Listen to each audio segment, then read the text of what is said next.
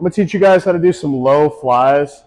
Low flies are really, really good for, believe it or not only just like that costal part. So like whenever a lot of coaches talk about like, oh, like this hits your like lower chest, this hits your upper chest, it's not like that black and white.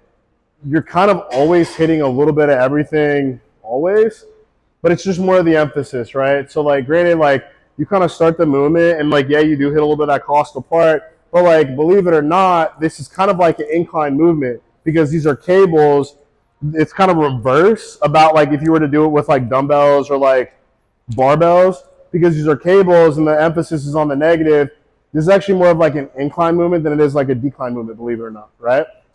So one thing that we want to do is we actually don't want to make, we want to make sure that these aren't super, super low because we don't want to have to worry about like rotation of our shoulders, right? And that's just going to take away a lot of the tension out of our chest. What's the point of doing that if we're trying to optimize our tension?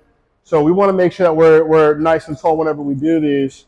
Same situation as before, whenever we're doing like mid flies, we want to go like pinky, index finger towards the edge of the D handles.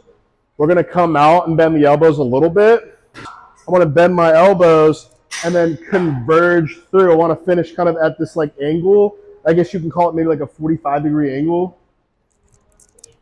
So it'll look a little something like this.